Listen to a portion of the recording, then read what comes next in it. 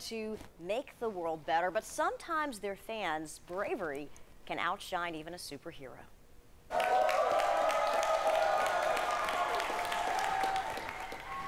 How cool is this? Aww. This is one of those fans. His name is Evan, and today he was given the red carpet treatment as he and his friends arrived for an exclusive premiere of Avengers Endgame. Just so special. His exclusive premiere was hosted by Regal and Make-A-Wish, East Tennessee. Look at that.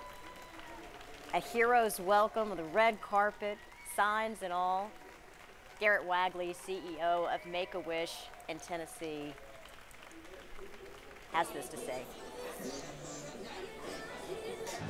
This is an amazing wish, and you know, Evan's original wish was to go to the actual premiere in LA. He wasn't cleared to do that, so we were thrilled to partner with Regal to bring the red carpet and the premiere experience to him.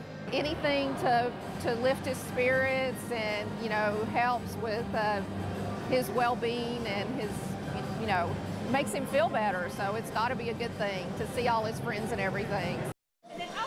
Make-A-Wish East Tennessee works to provide special moments for children with critical conditions and their loved ones to enjoy together.